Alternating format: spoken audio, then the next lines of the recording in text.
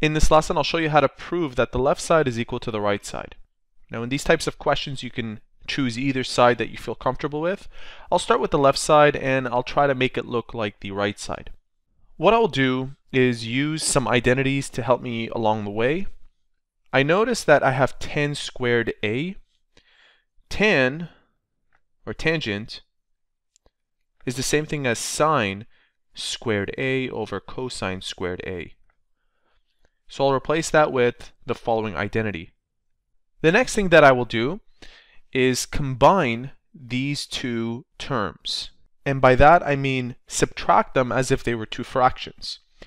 For example, if I had a over b minus c over d, to combine these, I would multiply the denominators, bd, and cross multiply the denominators with the opposite numerator. So a times d is ad, and b times c is bc. Using the exact same logic, I'll put this over 1, multiply these two denominators, where I have cosine squared a, multiply cosine squared a with cosine squared a. That gives me cosine to the power of 4a. And don't forget this minus. Multiplying 1 times sine squared a, I get minus sine squared a. So I just combine these two, and I still have sine squared a out here. And I'll place a plus sign in between.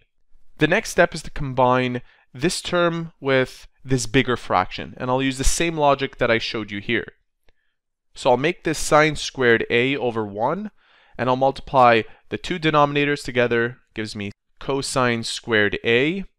Cosine squared a times sine squared a gives us the following expression. And 1 times this expression is equal to plus negative cosine to the power of 4a minus sine squared a. Now, because we have a plus outside of the brackets, we don't really need these brackets. So what you see at the top is the numerator.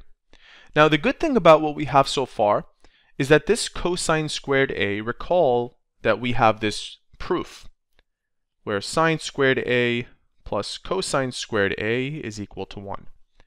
If I rearrange this for cosine squared a, where I take this over, I end up with cosine squared a is equal to 1 minus sine squared a.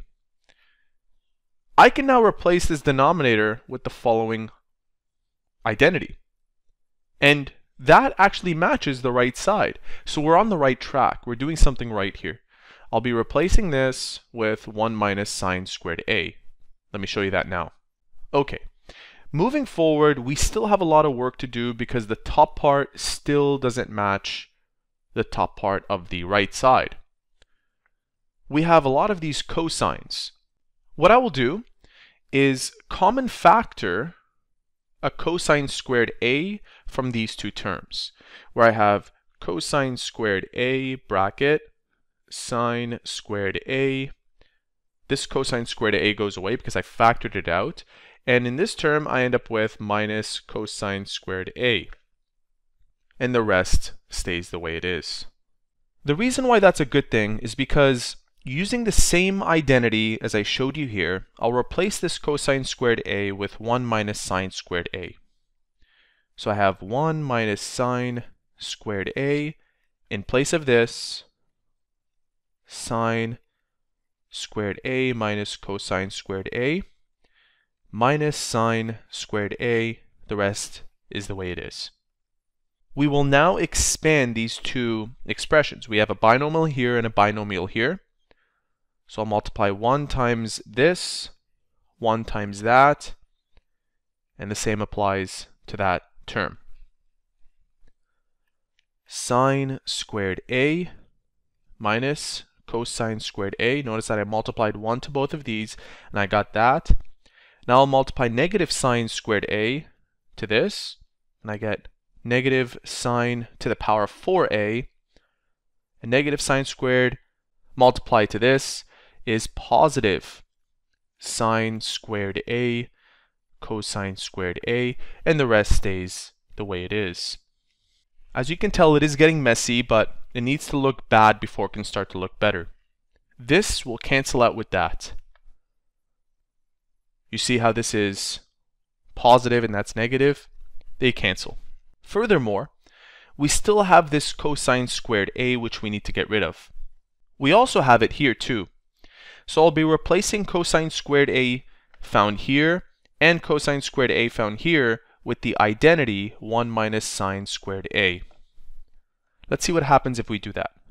We have negative 1 minus sine squared a minus sine to the power of 4a plus sine to the power of 2a bracket 1 minus sine squared a, and the rest is the way it is. Multiplying this negative 1 into this expression and sine squared a into that expression, we get the following. Minus 1 plus sine squared a, negative sine to the power of 4a. Multiplying this into here, I get plus sine squared a minus sine to the power of 4a. This is actually a good thing because now we can combine like terms. This one and this one are alike. Since there are two of them, I can write down negative 2 sine to the power of 4a. These two are alike. We have two of those, so plus 2 sine squared a, and this minus 1 gets written at the end, and the denominator stays the way it is. As you can tell, this is now identical to what we have here. Therefore, the left side is equal to the right side, and we have proven this identity. And there you have it. That is how to prove trigonometric identities.